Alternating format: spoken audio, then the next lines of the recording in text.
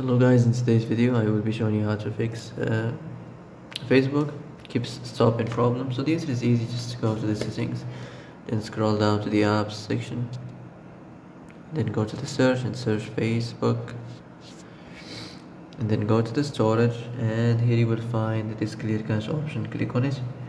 Now you can go check it if it works, and if it didn't you can try to restart your phone or turn the Wi-Fi off and on, or the Bluetooth or the airplane mode.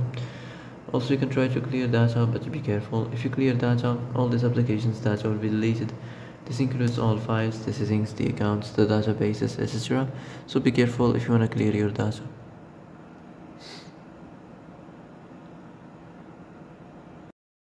And that's it for today's video. I hope this is the answer you've been looking for.